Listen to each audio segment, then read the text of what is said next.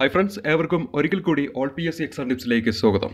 ഇന്നത്തെ ഈ ഒരു വീഡിയോ ക്ലാസ്സിൽ ഞാൻ നിങ്ങൾക്ക് മുന്നിൽ പരിചയപ്പെടുത്തുന്നത് വിജയാമൃതം 2020 എന്ന വീഡിയോ സീരീസിലെ തുടർച്ചയായിട്ടുള്ള 18ാമത്തെ വീഡിയോ ക്ലാസ്സിൽ രസതന്ത്രത്തിൽ ആവർത്തിക്കുന്ന ചോദ്യങ്ങളാണ് നമ്മൾ ഇന്ന് പരിചയപ്പെടുത്തുന്നത്.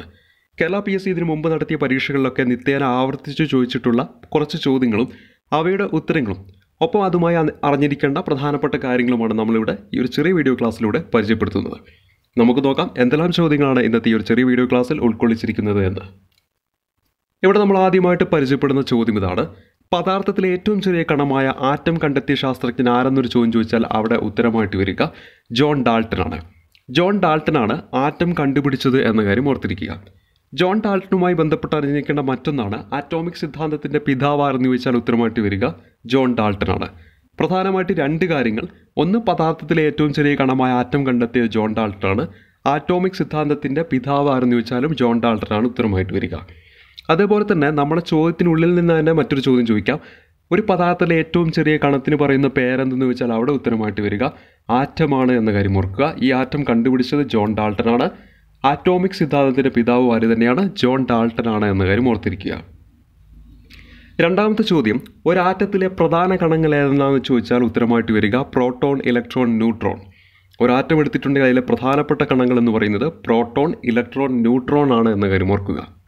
ഇതിൽ പ്രോട്ടോൺ എന്നതിന് പോസിറ്റീവ് ചാർജ് ആണുള്ളത്, ഇലക്ട്രോൺ എന്നതിന് നെഗറ്റീവ് ചാർജ് ആണുള്ളത്. ചാർജ് ഇല്ലാത്ത കണമാണ് ന്യൂട്രോൺ എന്ന കാര്യം ഓർക്കുക. ഒരാറ്റത്തിലെ ചാർജ് ഇല്ലാത്ത കണമെന്ന് ചോദിച്ചിട്ടുണ്ടെങ്കിൽ ന്യൂട്രോൺ ആണ്. ഒരാറ്റത്തിലെ പോസിറ്റീവ് ചാർജുള്ള കണമെന്ന് ചോദിച്ചാൽ പ്രോട്ടോൺ ആണ്. ഒരാറ്റത്തിലെ നെഗറ്റീവ് ചാർജുള്ള പ്രധാനപ്പെട്ട കണമെന്ന് ചോദിച്ചാൽ ഉത്തരമായിട്ട് വരിക ഇലക്ട്രോൺ ആണ്.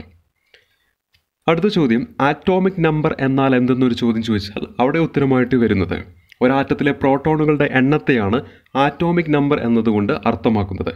നമുക്കറിയാം മോഡേൺ പീരിയോഡിക് ടേബിൾ, ആധുനിക പീരിയോഡിക് ടേബിളിൻ്റെ പിതാവ് ആരെന്ന് ചോദിച്ചാൽ മോസ്ലിയാണ് ഉത്തരമായിട്ട് വരിക. അദ്ദേഹം പീരിയോഡിക് ടേബിൾ ഓരോ മൂലകങ്ങളെയും തിട്ടപ്പെടുത്തിയിരിക്കുന്ന ആറ്റോമിക് നമ്പറിൻ്റെ ബേസിലാണ് നമ്മൾ പഠിച്ചിട്ടുണ്ട്. ഈ ആറ്റോമിക് നമ്പർ എന്നതുകൊണ്ട് അർത്ഥമാക്കുന്നത് ആ ഓരോ മൂലകങ്ങളിൽ എത്ര പ്രോട്ടോണുകളുണ്ടോ അതിൻ്റെ എണ്ണത്തെയാണ് ആറ്റോമിക് നമ്പർ എന്നതുകൊണ്ട് അർത്ഥമാക്കുന്നത്. ഒരു മൂലകത്തിലെ ടോട്ടൽ എത്ര പ്രോട്ടോണുകളുണ്ടോ അതിനെയാണ് ആ ഒരു മൂലകത്തിൻ്റെ ആറ്റോമിക് നമ്പർ എന്നതുകൊണ്ട് അർത്ഥമാക്കുന്നത്. ആറ്റോമിക് നമ്പർ പഠിക്കുമ്പോൾ തന്നെ അറിഞ്ഞിരിക്കേണ്ട മറ്റൊന്നാണ് ആറ്റോമിക് മാസ്. എന്താണ് ആറ്റോമിക് മാസ് എന്ന് ചോദിച്ചിട്ടുണ്ടെങ്കിൽ പ്രോട്ടോണുകളുടെ എണ്ണം പ്ലസ് ന്യൂട്രോണുകളുടെ എണ്ണത്തെയാണ് ആറ്റോമിക് മാസ് എന്നതുകൊണ്ട് അർത്ഥമാക്കുന്നത്. ആറ്റോമിക് മാസ് എന്ന് പറഞ്ഞിട്ടുണ്ടെങ്കിൽ പ്രോട്ടോണുകളുടെ എണ്ണം പ്ലസ് ന്യൂട്രോണുകളുടെ എണ്ണം, ഇത് ചെയ്താൽ കിട്ടുന്നതാണ് ആ ഒരു ആറ്റത്തിൻ്റെ ആറ്റോമിക് മാസ് എന്ന് പറയുന്നത്. ആറ്റോമിക് മാസിൻ്റെ അടിസ്ഥാനത്തിലായിരുന്നു നമ്മൾ പണ്ടത്തെ പീരിയോഡിക് ടേബിളുകളൊക്കെ ഉപയോഗിച്ചിരുന്നത് എന്ന് നമ്മൾ പഠിച്ചിട്ടുണ്ട്. അവിടെ നമ്മൾ ഓൾറെഡി പഠിച്ചതാണ്. ആധുനിക പീരിയോഡിക് ടേബിളിലേക്ക് വരുമ്പോൾ മോസ്റ്റ്ലി ആണ് ആറ്റോമിക് നമ്പറിൻ്റെ അടിസ്ഥാനത്തിലേക്ക് ഈ പീരിയോഡിക് ടേബിളിനെയൊക്കെ തിട്ടപ്പെടുത്തുന്നത്. അതിനു മുമ്പായിട്ട് പീരിയോഡിക് ടേബിളിൻ്റെ പിതാവ് ആരെന്നൊക്കെ ചോദിച്ചിട്ടുണ്ടെങ്കിൽ മെൻഡലീവ് ആണ് നമ്മൾ പഠിച്ചത്. ഡിമിട്രി മെൻഡലീവ് ആണ് പീരിയോഡിക് ടേബിളിൻ്റെ പിതാവ് എന്ന് നമ്മൾ പഠിച്ചു. അദ്ദേഹം അറേഞ്ച് ചെയ്തിരുന്നത് ഏത് ബേസിലാണ്?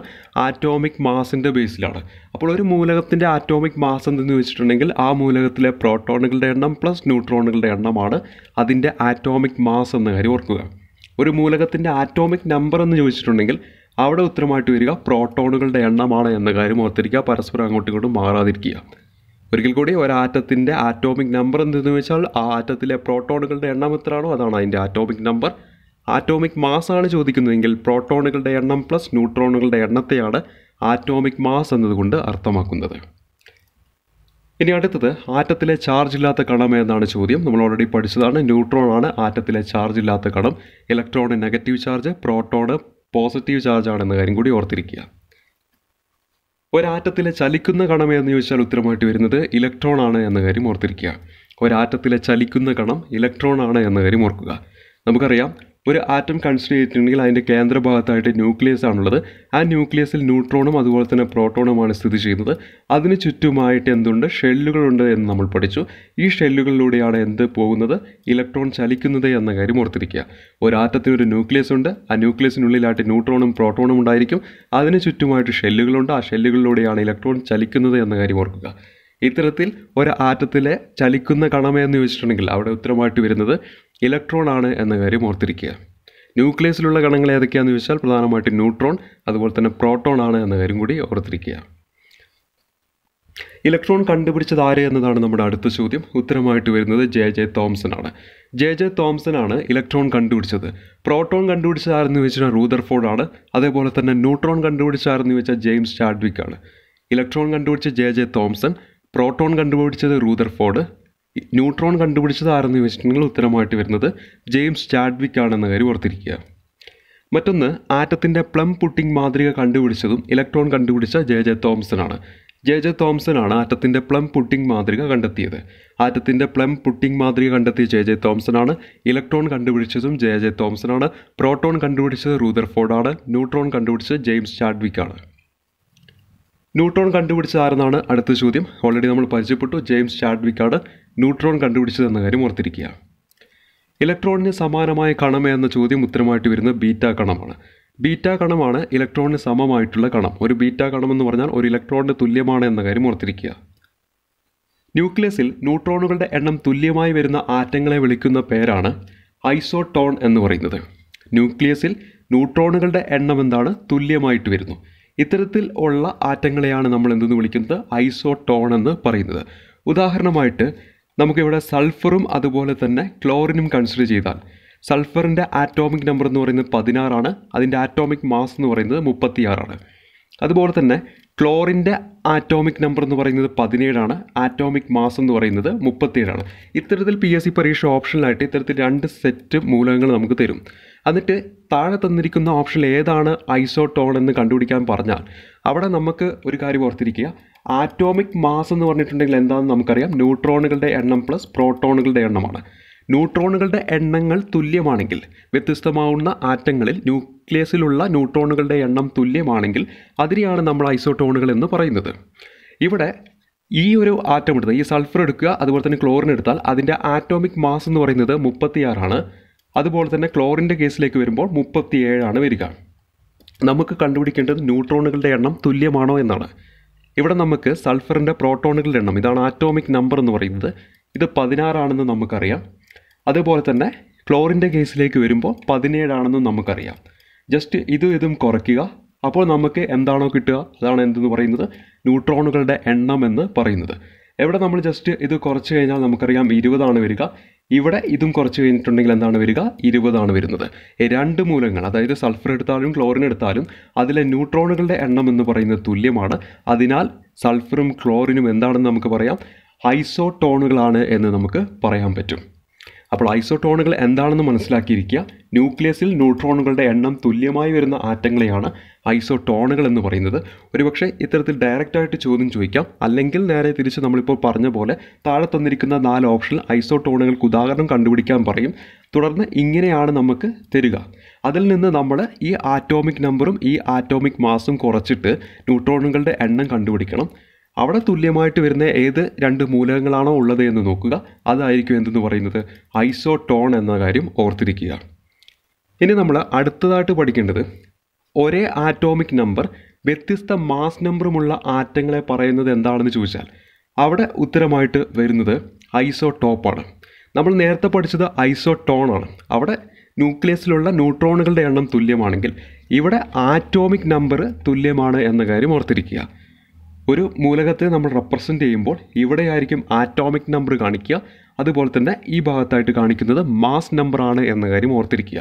അത് അറിഞ്ഞെങ്കിൽ മാത്രമേ നമുക്ക് ഏതാണ് ആറ്റോമിക് നമ്പർ ഏതാണ് മാസ് നമ്പർ എന്ന് ഐഡൻറ്റിഫൈ ചെയ്തെങ്കിൽ മാത്രമേ നമുക്ക് ഇതിൻ്റെ ഉത്തരത്തിലേക്ക് എത്താൻ പറ്റത്തുള്ളൂ. ഇവിടെ എന്താണ് പറയുന്നതെന്ന് വെച്ചിട്ടുണ്ടെങ്കിൽ ആറ്റോമിക് നമ്പർ എന്താണ്? തുല്യമാണ്. അതാണ് എന്തെന്ന് പറയുന്നത്? ഐസോടോപ്പ്. പക്ഷേ അവയുടെ മാസ് നമ്പർ എന്താണ്? ഡിഫറൻ്റ് ആണ്. ഇവിടെ ഐസോടോപ്പിന് ഒരു ഉദാഹരണമായിട്ട് പറയുകയാണെങ്കിൽ ഹൈഡ്രജൻ്റെ ഐസോടോപ്പായിട്ടുള്ള 1H1, 1H2 അതുപോലെ തന്നെ 1H3 എന്നത് നമുക്ക് കൺസിഡർ ചെയ്യാം. ഇതിനെ നമ്മൾ പ്രോട്ടിയം എന്ന് പറയും, ഇതിനെ ഡ്യൂട്ടീരിയം എന്ന് പറയും, ഇതിനെ ട്രീഷ്യം എന്ന് പറയും. ഇവിടെ നോക്കൂ, ആറ്റോമിക് നമ്പർ എന്ന് പറയുന്നത് എല്ലാത്തിലും എന്ത് തന്നെയാണ്? 1 ആണ്. അതുകൊണ്ട് ഇതെന്താണ്? ഒരു ഐസോടോപ്പാണെന്ന് പറയാം. നമ്മൾ നേരത്തെ കൺസിഡർ ചെയ്തും ഇപ്പോൾ കൺസിഡർ ചെയ്തതുമായിട്ടുള്ള ഒരു വ്യത്യാസം എന്ന് വെച്ചാൽ ഇവിടെ സെയിം ആറ്റത്തെയാണ് നമ്മൾ കൺസിഡർ ചെയ്തിരിക്കുന്നത്. നേരത്തെ നമ്മൾ സൾഫറിനെയും ക്ലോറിനെയാണ് നമ്മൾ കൺസിഡർ ചെയ്തിരിക്കുന്നത്. അപ്പോൾ ഡിഫറൻറ്റ് മൂലകങ്ങളാണ് അവിടെ നമ്മൾ കൺസിഡർ ചെയ്തതെന്ന കാര്യം കൂടി അവിടെ നോട്ട് ചെയ്യുക. ഇവിടെ സെയിം മൂലകങ്ങളാണ് വരുന്നത് എന്ന കാര്യം കൂടി നോട്ട് ചെയ്യുക. അപ്പോൾ ഐസോടോപ്പ് എന്ന് പറഞ്ഞാൽ എന്താണ്? സിമ്പിളായിട്ട് ഓർത്തിരിക്കുക. ആറ്റോമിക് നമ്പർ സെയിം ആയിരിക്കും, പക്ഷേ അതിൻ്റെ ആറ്റോമിക് മാസ് നമ്പർ എന്തായിരിക്കും? ഡിഫറൻ്റ് ആയിരിക്കും എന്ന കാര്യം ഓർത്തിരിക്കുക. ഉദാഹരണമായിട്ട് നമ്മളിപ്പോൾ പറഞ്ഞു protium, deuterium, tritium 1H1, 1H2, 1H3 എന്നതാണ് അതിൻ്റെ ഉദാഹരണമായിട്ട് വരുന്നതെന്ന കാര്യം ഓർക്കുക. ഇത് പ്രത്യേകം നോട്ട് ചെയ്യുക. പരീക്ഷയിൽ നിത്യേന ചോദിക്കുന്ന ഒരു ഭാഗം കൂടിയാണെന്ന കാര്യം ഓർത്തിരിക്കുക. അടുത്തത് ഇതിൻ്റെ തന്നെ ഗണത്തിൽപ്പെടുന്ന മറ്റൊന്നാണ് ഐസോബാർ എന്ന് പറയുന്നത്. നമ്മൾ ഐസോടോപ്പിനെ കുറിച്ച് എന്താണോ പഠിച്ചത് അത് നേർ തിരിച്ചു വരും. അതായത് നമ്മളിവിടെ ആറ്റോമിക് നമ്പർ തുല്യമാണെന്ന് പറഞ്ഞെടുത്ത് ഇവിടെ എന്താണ് ആറ്റോമിക് നമ്പർ വ്യത്യസ്തമായിരിക്കും, പക്ഷേ അവയുടെ മാസ് നമ്പർ ആയിരിക്കും എന്ത് വരുന്നത് തുല്യമായിട്ട് വരുന്നത്. അതിനൊരു ഉദാഹരണമായിട്ട് വരുന്നത് കാൽസ്യം അതുപോലെ തന്നെ പൊട്ടാസ്യം എടുത്തിട്ടുണ്ടെങ്കിൽ കാൽസ്യത്തിൻ്റെ ആറ്റോമിക് നമ്പർ എന്ന് പറഞ്ഞാൽ 20 അതിൻ്റെ മാസ് നമ്പർ 40. അതേപോലെ തന്നെ പൊട്ടാസ്യത്തിൻ്റെ 19, മാസ് നമ്പർ എന്ന് പറയുന്നത് 40. ഇവിടെ നോക്കുക, മാസ് നമ്പർ ഇവിടെ തുല്യമാണ്, പക്ഷേ ആറ്റോമിക് നമ്പർ ഇവിടെ ഡിഫറൻ്റ് ആണ്. അപ്പോൾ ഇവിടെ നമ്മൾ നേരത്തെ പറഞ്ഞ പോലെ തന്നെ ഈ കേസ് ഇവിടെയും ഫോളോ ചെയ്യുകയാണ്. കാരണം ഡിഫറൻറ്റ് മൂലകങ്ങളാണ് നമ്മളിവിടെ എടുത്തിരിക്കുന്നത്. കാൽസ്യവും പൊട്ടാസ്യവുമാണ് എടുത്തിരിക്കുന്നത്. ഇത്തരത്തിൽ വ്യത്യസ്തമായിട്ടുന്ന മൂലകങ്ങളാണ് നമ്മളിവിടെ കൺസിഡർ ചെയ്യുന്നത്. പക്ഷേ അവയുടെ ആറ്റോമിക് മാസ് തുല്യമാണെങ്കിൽ എന്നാൽ അവയുടെ ആറ്റോമിക് നമ്പർ ഡിഫറൻ്റ് ആയിരിക്കും. അത്തരത്തിലുള്ളതിനെയാണ് നമ്മൾ ഐസോബാർ എന്ന് പറയുന്നത്. അതേപോലെ തന്നെ ഐസോടോപ്പ് എന്ന് പറയുമ്പോൾ സെയിം മൂലകങ്ങളാണെന്ന കാര്യം ഓർക്കുക. ഹൈഡ്രജൻ്റെ തന്നെ വ്യത്യസ്തമായിട്ടുള്ള ഐസോടോപ്പുകളാണ് നമ്മളിവിടെ കൺസിഡർ ചെയ്തത്. 1H1, 1H2, 1H3 എന്ന് പറയുന്ന ഇതെടുത്തപ്പോൾ അവിടെ ഹൈഡ്രജൻ തന്നെയാണ് കൺസിഡർ ചെയ്തത്. ഇവിടെ എന്താണ് ആറ്റോമിക് നമ്പറാണ് തുല്യം, ആറ്റോമിക് മാസ് ഇവിടെ എന്താണ് വ്യത്യസ്തമാണ് എന്ന കാര്യം ഓർക്കുക. തൊട്ട് മുമ്പ് നമ്മൾ പഠിച്ചത് ഐസോടോൺ ആണ്. അതിലെന്താണ് സംഭവിക്കുന്നത്, ന്യൂട്രോണുകളുടെ എണ്ണമാണ് തുല്യമായിട്ട് വരുന്നത്. അവിടെയും ഇതുപോലെ തന്നെ വ്യത്യസ്തമായിട്ടുള്ള 2 മൂലകങ്ങളാണ് നമ്മൾ കൺസിഡർ ചെയ്ത് നമ്മൾ സൾഫറും ക്ലോറിനുമായിരുന്നു കൺസിഡർ ചെയ്തിരുന്ന കാര്യം കൂടി ഓർത്തിരിക്കുക. അപ്പോൾ 3 കാര്യങ്ങളും പരസ്പരം മാറിപ്പോകാതെ സൂക്ഷിക്കുക. ഒന്ന് ഐസോടോപ്പാണ്, അവിടെ ആറ്റോമിക് നമ്പർ തുല്യമാണ്, മാസ് നമ്പർ വ്യത്യസ്തമായിരിക്കും. ഐസോബാറിലേക്ക് വരുമ്പോൾ ആറ്റോമിക് നമ്പർ അവിടെ വ്യത്യസ്തമായിരിക്കും, മാസ് നമ്പർ അവിടെ തുല്യമായിരിക്കും. ഐസോടോണിലേക്ക് വരുമ്പോൾ എങ്ങനെയാണ്, ന്യൂട്രോണുകളുടെ എണ്ണമായിരിക്കും അവിടെ തുല്യമായിട്ട് വരിക. മറ്റൊരു ഇമ്പോർട്ടൻ്റ് ആയിട്ടുള്ള കാര്യം, ഐസോടോപ്പിലേക്ക് വരുമ്പോൾ സെയിം മൂലകങ്ങളെയാണ് നമ്മൾ നോക്കുന്നത്. അതേ സമയത്ത് ഐസോടോണിൻ്റെ കേസിലും ഐസോബാറിൻ്റെ കേസിലും വ്യത്യസ്തമാകുന്ന മൂലകങ്ങളെയാണ് നമ്മൾ കൺസിഡർ ചെയ്യുന്നതെന്ന കാര്യം പ്രത്യേകം നോട്ട് ചെയ്യുക. ഇനി അടുത്തതായിട്ട് അറിഞ്ഞിരിക്കേണ്ടത് ഹൈഡ്രജൻ്റെ ഐസോടോപ്സ് ഏതൊക്കെയാണെന്നാണ് നമ്മൾ അറിഞ്ഞിരിക്കുന്നത്. ഓൾറെഡി നമ്മൾ പരിചയപ്പെട്ടു. പരീക്ഷയിൽ ചോദിക്കാറുള്ളത് പ്രോട്ടിയം, ഡ്യൂട്ടീരിയം, ട്രീഷ്യം എന്നതാണ് ഹൈഡ്രജൻ്റെ ഐസോടോപ്പുകൾ. പ്രോട്ടിയം എന്ന് പറഞ്ഞാൽ 1H1, ഡ്യൂട്ടീരിയം എന്ന് പറയുന്നത് 1H2, അതുപോലെ തന്നെ ട്രീഷ്യം എന്ന് പറയുന്നത് 1H3 ആണ് എന്ന കാര്യം ഓർത്തിരിക്കുക. ഇവിടെ ഹൈഡ്രജൻ്റെ ഐസോടോപ്പിൽ ഏതിനാണ് ന്യൂട്രോൺ ഇല്ലാത്തത് എന്നൊരു ചോദ്യം ചോദിച്ചാൽ ഉത്തരമായിട്ട് വരിക പ്രോട്ടിയമാണ്. ഹൈഡ്രജൻ്റെ സാധാരണ കേസിലുള്ള ഒരു പ്രത്യേകതയാണ്, നമ്മൾ ഓൾറെഡി പഠിച്ചിട്ടുണ്ട്, ഹൈഡ്രജൻ്റെ ആറ്റോമിക് നമ്പർ എന്ന് പറയുന്നത് ഇവിടെ 1 ആണ്, മാസ് നമ്പർ എന്ന് പറയുന്നതും 1 ആണ്. ഒരു മൂലകത്തിൻ്റെ ആറ്റോമിക് മാസ് എന്ന് പറയുന്നത് എന്താണ്, പ്രോട്ടോൺ പ്ലസ് ന്യൂട്രോൺ ആണ്. പക്ഷേ ഈ പ്രോട്ടിയത്തിൻ്റെ കേസിൽ എന്തില്ല, ന്യൂട്രോൺ ഇല്ല എന്ന കാര്യം ഓർത്തിരിക്കുക. അപ്പോൾ ന്യൂട്രോൺ ഇല്ലാത്തൊരു മൂലകമാണ് ഏതെന്ന് പറയുന്നത് ഹൈഡ്രജൻ എന്ന് പറയുന്നത്. അപ്പോൾ പരീക്ഷയ്ക്ക് ചോദിക്കുന്ന ഒരു ചോദ്യം തന്നെയാണ്, ഹൈഡ്രജൻ്റെ ഏത് ഐസോടോപ്പിനാണ് ന്യൂട്രോൺ ഇല്ലാത്തത് എന്ന് ചോദിച്ചാൽ അവിടെ ഉത്തരമായിട്ട് വരുന്നത് പ്രോട്ടിയമാണ് എന്ന കാര്യം കൂടി ഇവിടെ ഓർത്ത് വെക്കുക. അപ്പോൾ ഹൈഡ്രജൻ്റെ പ്രധാനപ്പെട്ട ഐസോടോപ്പുകളാണ് പ്രോട്ടിയം, ഡ്യൂട്ടീരിയം, ട്രീഷ്യം എന്ന് പറയുന്നത്. അവയാണ് 1H3, 1H2, 1H1 എന്നത്. ഇതിൽ ന്യൂട്രോൺ ഇല്ലാത്തത് ഏത് ഐസോടോപ്പിനാണെന്ന് ചോദിച്ചാൽ ഉത്തരമായിട്ട് വരിക പ്രോട്ടിയം. പ്രോട്ടിയന് ഒരു ഇലക്ട്രോണും അതുപോലെ തന്നെ ഒരു പ്രോട്ടോണുമാണ് ഉള്ളതെന്ന കാര്യം ഓർത്തിരിക്കുക. ഇനി അടുത്തത് ന്യൂട്രോൺ ഇല്ലാത്ത ഹൈഡ്രജൻ്റെ ഐസോടോപ്പ് ഏതെന്നാണ്. ഓൾറെഡി നമ്മൾ പറഞ്ഞു പ്രോട്ടിയമാണ് എന്ന കാര്യം ഓർത്തിരിക്കുക. അത് പരീക്ഷയിൽ ചോദിച്ച ഒരു ചോദ്യം തന്നെയാണ്, അതുകൊണ്ടാണ് ഇവിടെ നമ്മളത് എടുത്ത് ചോദിച്ചിരിക്കുന്നത്. ന്യൂട്രോൺ ഇല്ലാത്ത ഹൈഡ്രജൻ ഐസോടോപ്പ് ഏതെന്ന് ചോദിച്ചാൽ ഉത്തരമായിട്ട് വരിക പ്രോട്ടിയമാണ്. ഒരു ന്യൂട്രോൺ ഉള്ള ഹൈഡ്രജൻ ഐസോടോപ്പ് ഏതെന്ന് ചോദിച്ചിട്ടുണ്ടെങ്കിൽ അവിടെ ഉത്തരമായിട്ട് വരുന്ന രണ്ടാമത് നമ്മൾ പഠിച്ച ഡ്യൂട്ടീരിയമാണ്. ഡ്യൂട്ടീരിയം എന്താണ്, 1H2 എന്നതാണ്. എങ്ങനെയാണ് നമ്മൾ ഒരു ന്യൂട്രോണെ കണ്ടുപിടിക്കുന്നത്, ഈ 1ഉം 2ഉം കൂടെ ജസ്റ്റ് ഒന്ന് കുറച്ചാൽ മതി. അതായത് നമുക്കറിയാം ആറ്റോമിക് മാസ് എന്ന് പറയുന്നത് എന്താണ്, പ്രോട്ടോൺ പ്ലസ് ന്യൂട്രോൺ ആണ്. ഇതിൽ പ്രോട്ടോണിൻ്റെ എണ്ണമാണ് ഈ 1 എന്ന് പറയുന്നത്. അത് ജസ്റ്റ് ഈ ആറ്റോമിക് മാസിൽ നിന്ന് കുറച്ചാൽ നമുക്ക് ന്യൂട്രോണിൻ്റെ എണ്ണം കിട്ടും. അവിടെ 1 എന്നാണ് കിട്ടുന്നത്. അതായത് ഡ്യൂട്ടീരിയം എന്ന് പറയുന്ന ഈ ഒരു ഐസോടോപ്പ് എടുത്തിട്ടുണ്ടെങ്കിൽ അതിൽ ഒരു ന്യൂട്രോൺ മാത്രമാണ് ഹൈഡ്രജൻ ഉള്ളത്. ഇനി 2 ന്യൂട്രോൺ ഉണ്ടെന്ന് ചോദിച്ചാൽ ട്രീഷ്യമാണ് അവിടെ ഉത്തരമായിട്ട് വരിക. അതായത് 1H3 എന്നതാണ് അവിടെ ഉത്തരമായിട്ട് വരിക. അപ്പോൾ ഇവിടെ അറിഞ്ഞിരിക്കുന്ന ന്യൂട്രോൺ ഇല്ലാത്ത ഹൈഡ്രജൻ ഐസോടോപ്പ് എന്ന് ചോദിച്ചാൽ പ്രോട്ടിയം, ഒരു ന്യൂട്രോൺ മാത്രമുള്ളതാണ് ചോദിക്കുന്നതെങ്കിൽ ഡ്യൂട്ടീരിയം, 2 എണ്ണമാണ് ചോദിക്കുന്നതെങ്കിൽ അവിടെ എന്ത് വരും, അടുത്തതായിട്ടുള്ള ട്രീഷ്യമാണ് വരിക എന്ന കാര്യം ഓർത്തിരിക്കുക. ഇനി നമ്മുടെ അടുത്ത ചോദ്യം എന്ന് പറയുന്നത് ആറ്റങ്ങൾ ചാർജ് ഉള്ളതായി കാണുന്ന അവസ്ഥയെന്നാണ് നമ്മുടെ ചോദ്യം. ഇവിടെ ഉത്തരമായിട്ട് വരുന്നത് പ്ലാസ്മയാണ് എന്ന കാര്യം ഓർത്തിരിക്കുക. ആറ്റങ്ങൾ ചാർജ് ഉള്ളതായി കാണുന്ന അവസ്ഥ എന്ന് പറയുന്നത് പ്ലാസ്മയാണ്. സാധാരണ കേസിൽ ആറ്റം എന്ന് പറയുന്നത് ന്യൂട്രൽ ആയിരിക്കും. ഒരു മൂലകം എടുത്തിട്ടുണ്ടെങ്കിൽ സാധാരണ കേസിൽ എന്തായിരിക്കും, ന്യൂട്രൽ ആയിരിക്കും. അതായത് അതിൻ്റെ ഇലക്ട്രോണുകളുടെ എണ്ണവും പ്രോട്ടോണുകളുടെ എണ്ണവും എന്തായിരിക്കും, തുല്യമായിരിക്കും എന്ന കാര്യം ഓർത്തിരിക്കുക. ഇപ്പോൾ സാധാരണ കേസിൽ ഒരു ആറ്റത്തിലെ ഇലക്ട്രോണുകളുടെ എണ്ണം എത്രയാണോ അത്ര തന്നെയായിരിക്കും എന്തെന്ന് പറയുന്നത് പ്രോട്ടോണുകളുടെ എണ്ണം എന്ന കാര്യം ഓർത്തിരിക്കുക. അതുപോലെ തന്നെ ഒരു ആറ്റത്തിൻ്റെ കെമിക്കൽ പ്രോപ്പർട്ടിയെ പ്രധാനമായിട്ടും ഡിപ്പെൻഡ് ചെയ്യുന്ന ഏതിനെയാണ്? ഇലക്ട്രോണുകളെയാണ്. കാരണം ഇലക്ട്രോണുകൾ വിട്ടുകൊടുക്കുന്നു, അതുപോലെ തന്നെ ഇലക്ട്രോണുകളെ സ്വീകരിക്കുന്നു. അതാണ് ആ ഒരു ആറ്റത്തിൻ്റെ നെഗറ്റീവ് ചാർജ് ആണോ അല്ലെങ്കിൽ നെഗറ്റീവ് അയോൺ ആണോ അല്ലെങ്കിൽ പോസിറ്റീവ് അയോൺ ആണോ എന്നൊക്കെ നിർണ്ണയിക്കുന്നത്. അപ്പോൾ ഇത്തരത്തിൽ ഒരു ആറ്റത്തെ ചാർജ് ഉള്ളതായി കാണപ്പെടുന്ന അവസ്ഥ എന്ന് പറയുന്നത് ഏതാണ്? പ്ലാസ്മയാണ് എന്ന കാര്യം ഓർക്കുക. സാധാരണ കേസിൽ ഒരു ആറ്റത്തിന് ചാർജ് ഉണ്ടോ എന്ന് ചോദിച്ചാൽ ചാർജ് ഇല്ല എന്ന കാര്യം കൂടി ഓർത്തിരിക്കുക. സാധാരണ കേസിൽ ആറ്റം ന്യൂട്രലാണ്, അതായത് എത്ര ഇലക്ട്രോണുകളാണോ ഉള്ളത് അത്രയും തന്നെ പ്രോട്ടോണുകളാണുള്ളത്. ഇലക്ട്രോണുകളെ വിട്ടുകൊടുത്തിട്ടുണ്ടെങ്കിൽ ആറ്റം പോസിറ്റീവ് ചാർജിലേക്ക് വരുന്നു, ഇലക്ട്രോണുകളെ സ്വീകരിക്കുകയാണെങ്കിൽ ആറ്റം നെഗറ്റീവ് ചാർജിലേക്കാണ് വരുന്നത് എന്ന കാര്യം കൂടി ഓർത്തിരിക്കുക. ഇനി അടുത്തതായിട്ട് അറിഞ്ഞിരിക്കുക, അന്താരാഷ്ട്ര മോൾ ദിനം എന്നാണെന്ന് ചോദിച്ചാൽ ഉത്തരമായിട്ട് വരുന്നത് ഒക്ടോബർ 23 അന്താരാഷ്ട്ര മോൾ ദിനം എന്ന് പറയുന്നത് ഒക്ടോബർ 23 കാര്യം ഓർത്തിരിക്കുക. അടുത്ത ചോദ്യം, മൂലകങ്ങളെ ലോഹങ്ങൾ അലോഹങ്ങളുമായി വേർതിരിച്ച ശാസ്ത്രജ്ഞനാരെന്ന് ചോദിച്ചാൽ ഉത്തരമായിട്ട് വരുന്നത് ലാവോസിയാണ്. ലാവോസിയാണ് പീരിയോഡിക് ടേബിളിലെ മൂലകങ്ങളെ ലോഹങ്ങൾ അതുപോലെ തന്നെ അലോഹങ്ങൾ എന്നിങ്ങനെ വേർതിരിച്ചത് എന്ന കാര്യം ഓർത്തിരിക്കുക. പീരിയോഡിക് ടേബിളിലെ 118 മൂലകങ്ങളെ ലോഹങ്ങൾ അതുപോലെ തന്നെ അലോഹങ്ങൾ എന്നിങ്ങനെ വേർതിരിച്ച ആരെന്ന് ചോദിച്ചാൽ ഉത്തരമായിട്ട് വരിക ലാവോസിയാണ്. പ്രപഞ്ചത്തിൽ ഏറ്റവും കൂടുതൽ ഉള്ള വാതകം ഏതെന്ന് ചോദിക്കുന്നു, അല്ലെങ്കിൽ സൂര്യനിൽ ഏറ്റവും അധികം കാണുന്ന മൂലകം ഏതെന്ന് ചോദിച്ചാൽ അവിടെ ഉത്തരമായിട്ട് വരുന്നത് ഹൈഡ്രജനാണ്. പ്രപഞ്ചത്തിൽ ഏറ്റവും കൂടുതലുള്ള വാതകം, സൂര്യനിൽ ഏറ്റവും കൂടുതൽ കാണപ്പെടുന്ന മൂലകം എന്നൊക്കെ ചോദിച്ചാൽ ഉത്തരമായിട്ട് വരുന്നത് ഹൈഡ്രജൻ ആണെന്ന കാര്യം ഓർക്കുക. രണ്ട് പ്രധാനപ്പെട്ട ചോദ്യങ്ങൾ, പ്രപഞ്ചത്തിൽ ഏറ്റവും കൂടുതലുള്ള വാതകം, സൂര്യനിൽ ഏറ്റവും അധികം കാണുന്ന മൂലകം എന്ന് വെച്ചാൽ ഉത്തരമായിട്ട് വരിക ഹൈഡ്രജനാണ്. അതുപോലെ തന്നെ ഹൈഡ്രജൻ ന്യൂക്ലിയർ ഫ്യൂഷൻ വഴിയാണ് ഹീലിയമായിട്ട് സൂര്യനിൽ മാറ്റപ്പെടുന്നത് എന്ന കാര്യം ഓർക്കുക. ഇവിടെ സൂര്യനിൽ നടക്കുന്ന പ്രതിഭാസം എന്ന് വെച്ചിട്ടുണ്ടെങ്കിൽ ഉത്തരമായിട്ട് വരുന്നത് ന്യൂക്ലിയർ ഫ്യൂഷനാണ്. ന്യൂക്ലിയർ ഫ്യൂഷനാണ് ഹൈഡ്രജൻ്റെ ആറ്റങ്ങൾ കൂടിച്ചേർന്നിട്ട് ഹീലിയം ആറ്റം രൂപം കൊള്ളുന്നതാണ് സൂര്യനിൽ നടക്കുന്ന പ്രതിഭാസം. ഇതിനെയാണ് ന്യൂക്ലിയർ ഫ്യൂഷൻ എന്ന് പറയുന്നത്.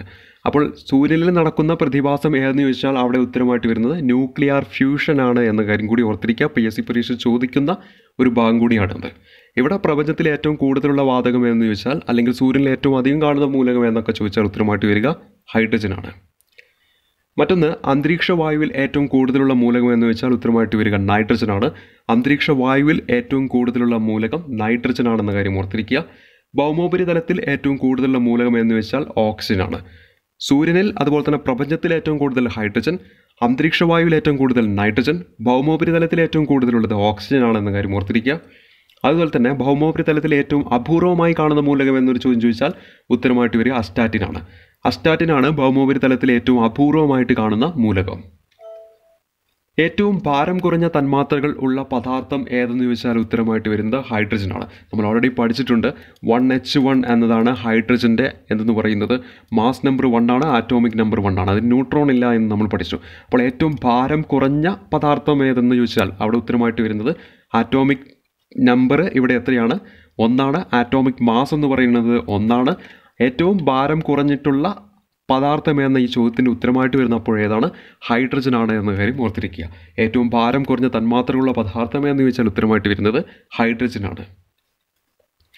മറ്റൊന്ന്, സാധാരണ ഊഷ്മാവിൽ ദ്രാവകാവസ്ഥയിൽ സ്ഥിതി ചെയ്യുന്ന ഏക അലോഹം എന്ന് ചോദിച്ചാൽ ഉത്തരമായിട്ട് വരുന്നത് ബ്രോമിനാണ്.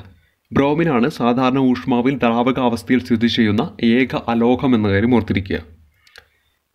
ട്രാൻസിസ്റ്ററിൽ സെമി കണ്ടക്ടറായി ഉപയോഗിക്കുന്ന മൂലകം എന്ന് ചോദിച്ചാൽ ഉത്തരമായിട്ട് വരിക സിലിക്കനാണ്. സിലിക്കനാണ് ട്രാൻസിസ്റ്ററിൽ സെമി കണ്ടക്ടറായിട്ട് ഉപയോഗിക്കുന്ന മൂലകം എന്ന കാര്യം ഓർത്തിരിക്കുക. ചുവന്നുള്ളിയുടെ നീറ്റലിന് കാരണമായിട്ടുള്ള വസ്തു ഏതെന്ന് ചോദിച്ചാൽ അവിടെ ഉത്തരമായിട്ട് വരുന്നത് ഫോസ്ഫറസ് ആണ്. ചുവന്നുള്ളിയുടെ നീറ്റലിന് കാരണമായിട്ടുള്ള വസ്തു, നമ്മൾ ചുവന്നുള്ളി എടുത്ത് അരിയുകയാണെങ്കിൽ നമ്മുടെ കണ്ണൊക്കെ നീറും. ഇതിന് കാരണമായിട്ടുള്ള വസ്തു എന്ന് പറയുന്നത് ഫോസ്ഫറസ് ആണ് എന്ന കാര്യം ഓർത്തിരിക്കുക. മറ്റൊന്ന്, വെളുത്തുള്ളിയുടെ മണത്തിന് കാരണം ഏതെന്നാണ് ചോദ്യം ചോദിക്കുന്നതെങ്കിൽ ഉത്തരമായിട്ട് വരിക സൾഫറാണ്. ചുവന്നുള്ളിയുടെ നീറ്റലിന് കാരണം ഫോസ്ഫറസ്, വെളുത്തുള്ളിയുടെ മണത്തിന് കാരണം സൾഫർ. വായുവിൽ പുകയുകയും ഇരുട്ടത്ത് മിന്നുകയും ചെയ്യുന്ന മൂലകം എന്ന് വെച്ചാൽ ഉത്തരമായിട്ട് വരിക വെളുത്ത ഫോസ്ഫറസ് ആണ്.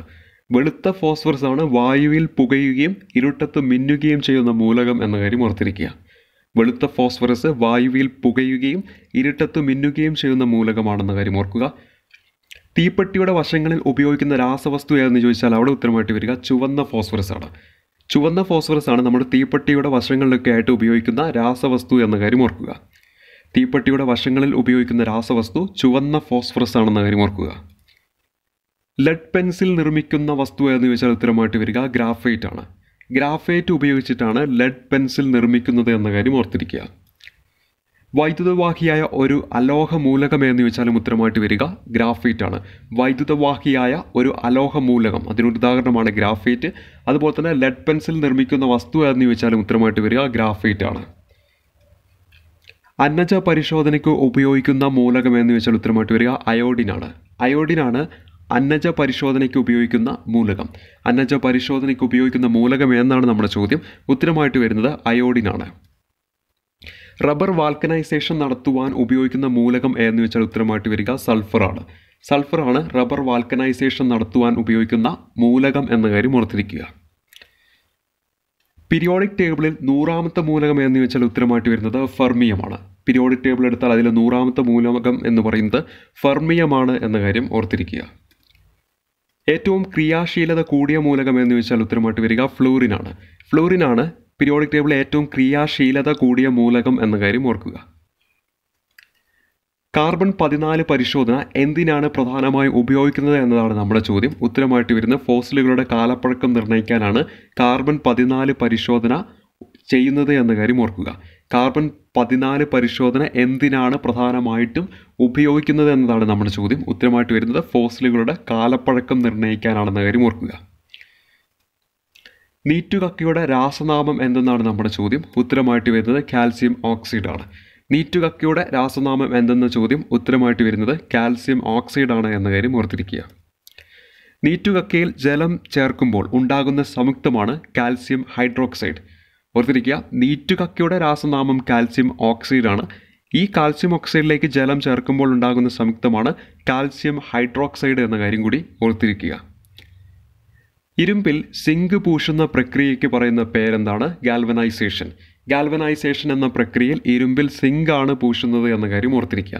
ഇരുമ്പ് തുരുമ്പിക്കാതിരിക്കാൻ വേണ്ടിയിട്ടാണ് ഗാൽവനൈസേഷൻ എന്ന് പറയുന്ന ഈ പ്രക്രിയ നമ്മൾ ചെയ്യുന്നത്. അപ്പോൾ ഇരുമ്പിൽ സിങ്ക് പൂശുന്ന പ്രക്രിയയ്ക്ക് പറയുന്ന പേരെന്താണെന്ന് ചോദിച്ചാൽ ഉത്തരമായിട്ട് വരിക ഗാൽവനൈസേഷൻ ആണ്. അടുത്തത്, വെടിമരുന്ന് ഉപയോഗിക്കുമ്പോൾ പച്ചനിറം ലഭിക്കാൻ ചേർക്കുന്ന മൂലകം എന്ന് ചോദിച്ചാൽ ഉത്തരമായിട്ട് വരിക ബേരിയമാണ്. ബേരിയം എന്ന് പറയുന്ന മൂലകമാണ് വെടിമരുന്ന് ഉപയോഗിക്കുമ്പോൾ പച്ചനിറം ലഭിക്കാൻ ചേർക്കുന്ന മൂലകം എന്ന കാര്യം ഓർക്കുക. വെടിമരുന്നിനോടൊപ്പം ജ്വാലയ്ക്ക് മഞ്ഞ നിറം ലഭിക്കാൻ ഉപയോഗിക്കുന്നത് സോഡിയമാണ് എന്ന കാര്യം കൂടി ഓർക്കുക. വെടിമരുന്ന് ഉപയോഗിക്കുമ്പോൾ പച്ചനിറം ലഭിക്കാൻ ചേർക്കുന്ന മൂലകം ബേരിയം, വെടിമരുന്നിനോടൊപ്പം ജ്വാലയ്ക്ക് മഞ്ഞ നിറം ലഭിക്കാൻ ഉപയോഗിക്കുന്ന മൂലകം എന്ന് പറയുന്നത് സോഡിയമാണ് എന്ന കാര്യം കൂടി ഓർക്കുക. അമോണിയയുടെ നിർമ്മാണ പ്രക്രിയയ്ക്ക് പറയുന്ന പേരെന്ന് പറയുന്നത് ഹേബർ പ്രക്രിയയാണ്. ഹേബർ പ്രക്രിയ എന്ന് പറയുന്നത് ഏതുമായിട്ട് ബന്ധപ്പെട്ടതാണെന്ന് ചോദിച്ചാൽ അമോണിയയുടെ നിർമ്മാണവുമായിട്ട് ബന്ധപ്പെട്ടതാണ്. അമോണിയയുടെ നിർമ്മാണത്തിന് പറയുന്ന ആ പേരാണ് ഹേബർ പ്രക്രിയ എന്ന കാര്യം ഓർക്കുക. മറ്റൊന്ന്, സോഡിയം കാർബണേറ്റിൻ്റെ നിർമ്മാണവുമായിട്ട് ബന്ധപ്പെട്ട പ്രക്രിയയാണ് സോൾവേയ് പ്രക്രിയ. സോഡ ആഷ് എന്നും പറയും. സോഡിയം കാർബണേറ്റിൻ്റെ നിർമ്മാണവുമായിട്ട് ബന്ധപ്പെട്ട പ്രക്രിയയ്ക്ക് പറയുന്നത് സോൾവേയ് പ്രക്രിയ എന്നാണ്. അതുപോലെ തന്നെ അമോണിയയുടെ നിർമ്മാണ പ്രക്രിയയ്ക്ക് പറയുന്നത് ഹേബർ പ്രക്രിയ എന്നാണെന്ന കാര്യം കൂടി ഓർക്കുക. ഇരുമ്പിനെ സൂചിപ്പിക്കുന്ന പ്രതീകം ഏതെന്ന് ചോദിച്ചാൽ ഉത്തരമായിട്ട് വരുന്നത് Fe എന്നതാണ്. നമ്മൾ പഠിച്ചിട്ടുണ്ട് ഇരുമ്പിൻ്റെ രാസനാമത്തിൽ നമ്മളവിടെ പഠിച്ചതാണ്. പീരിയോഡിക് ടേബിൾ പഠിച്ചപ്പോൾ നമ്മൾ പഠിച്ചതാണ്. പീരിയോഡിക് ടേബിൾ ഇരുമ്പിനെ സൂചിപ്പിക്കുന്ന Fe എന്നാണ്. അത് ശരിക്കും വരുന്ന ലാറ്റിൻ നെയിമിൽ നിന്നാണ്. ഫെറം എന്ന് പറയുന്ന ഈ ഒരു ലാറ്റിൻ നെയിമിൽ നിന്നാണ് Fe എന്ന് വന്നിരിക്കുന്നതെന്ന് നമ്മൾ പഠിച്ചിട്ടുണ്ട്. പീരിയോഡിക് ടേബിൾ എന്ന് പറയുന്ന ക്ലാസ്സിൽ നമ്മൾ കുറേ മൂലകങ്ങൾ, പീരിയോഡിക് ടേബിളിൽ കൊടുത്തിരിക്കുന്ന പല മൂലകങ്ങൾക്കും അതിൻ്റെ ലാറ്റിൻ നെയിമിൽ നിന്നാണ് അതിൻ്റെ ഇപ്പോഴുള്ള ഈ ഒരു സിമ്പിളിലേക്ക് എത്തിയിരിക്കുന്നത് എന്ന് നമ്മൾ പഠിച്ചിരുന്നു. അത് ആ ഒരു വീഡിയോ ക്ലാസ്സിലൂടെ നമ്മൾ കൂടുതൽ മൂലകങ്ങൾ നമുക്ക് അവിടെ കാണാവുന്നതാണ്. ആ ഒരു വീഡിയോ ക്ലാസ്സിൻ്റെ ലിങ്ക് ഈ വീഡിയോയുടെ തൊട്ട് താഴെയുള്ള ഡിസ്ക്രിപ്ഷൻ ഭാഗത്തുണ്ട്. അതിലൂടെ നിങ്ങൾക്ക് അത് കാണുകയും ചെയ്യാം. മറ്റൊന്ന്, PSC പരീക്ഷ ചോദിക്കുന്ന ഒന്നാണ്, സ്വർണ്ണത്തെ സൂചിപ്പിക്കുന്ന പ്രതീകം പലപ്പോഴും ചോദിക്കാറുണ്ട്. AU എന്നതാണ് ആ പ്രതീകം എന്ന കാര്യം ഓർക്കുക. അതും വരുന്നത് ലാറ്റിൻ നെയിമിൽ നിന്നാണ്. ഓറം എന്ന് പറയുന്ന ഈ ഒരു ലാറ്റിൻ നെയിമിൽ നിന്നാണ് AU എന്ന പ്രതീകം വരുന്നത്. ഒപ്പം സ്വർണ്ണത്തിൻ്റെ ആറ്റോമിക് നമ്പർ ഓർത്തിരിക്കുക. 79 എന്നതാണ് സ്വർണ്ണത്തിൻ്റെ ആറ്റോമിക് നമ്പർ എന്ന കാര്യം കൂടി ഓർക്കുക. സ്വർണ്ണത്തെ സൂചിപ്പിക്കുന്ന പ്രതീകം AU, അതുപോലെ തന്നെ ഓറം എന്ന ഈ ലാറ്റിൻ നെയിമിൽ നിന്നാണ് അത് വരുന്നത്. 79 സ്വർണ്ണത്തിൻ്റെ ആറ്റോമിക് നമ്പർ എന്ന കാര്യം കൂടി ഓർക്കുക. മറ്റൊന്ന്, നവസാരം എന്നറിയുന്നത് എന്താണെന്നാണ് ചോദ്യം. ഉത്തരമായിട്ട് വരുന്ന അമോണിയം ക്ലോറൈഡ് ആണ്. അമോണിയം ക്ലോറൈഡിനെയാണ് നവസാരം എന്ന് വിളിക്കുന്നത്. നവസാരം എന്ന് വിളിക്കുന്നത് അമോണിയം ക്ലോറൈഡിനെയാണ്.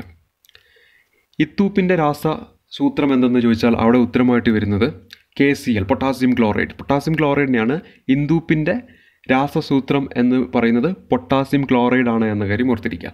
ഇന്ദൂപ്പിൻ്റെ രാസസൂത്രം എന്താണ്? പൊട്ടാസ്യം ക്ലോറൈഡ് ആണ്. മറ്റൊന്ന് ടേബിൾ ഷുഗർ എന്നറിയപ്പെടുന്ന പദാർത്ഥം എന്ന് ചോദിച്ചാൽ ഉത്തരമായിട്ട് വരുന്നത് സൂക്രോസ് ആണ്. സൂക്രോസിനെയാണ് ടേബിൾ ഷുഗർ എന്ന് വിളിക്കുന്നത്.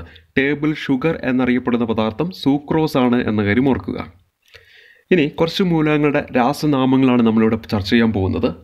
അതായത് PSC പരീക്ഷയിലൊക്കെ നിത്യേന ചോദിക്കുന്ന പ്രധാനപ്പെട്ട മൂലകങ്ങൾ, അവയുടെ രാസനാമങ്ങൾ എന്തൊക്കെയാണെന്ന് നമുക്ക് ചർച്ച ചെയ്യാം.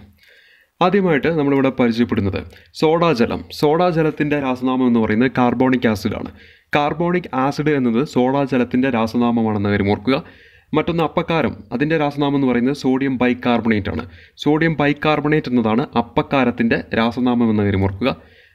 പ്ലാസ്റ്റർ ഓഫ് പാരീസിൻ്റെ രാസനാമം കാൽസ്യം സൾഫേറ്റ് ആണ്. കാൽസ്യം സൾഫേറ്റ് എന്നതാണ് പ്ലാസ്റ്റർ ഓഫ് പാരീസിൻ്റെ രാസനാമം.